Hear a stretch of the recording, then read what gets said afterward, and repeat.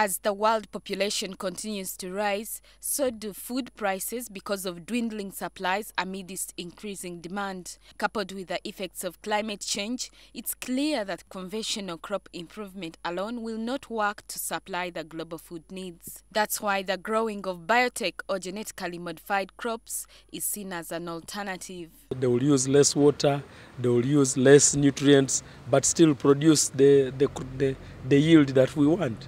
So in that way, you will sort of be aligning yourself to responding to the challenge of climate change. Genetically modified crops are also said to use less land, alleviate poverty and ensure food security. Besides, these crops are sometimes developed to include micronutrients that would have otherwise been lacking in some crops. Working on banana, but banana is being modified for those micronutrients like iron.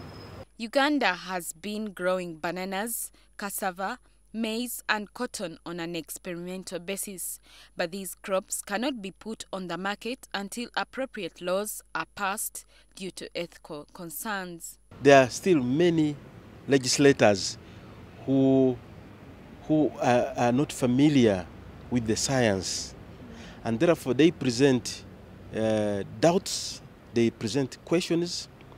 They want to be sure that they are going to make a law that is going to be progressive. Scientists hope Uganda will be able to grow these crops by 2015.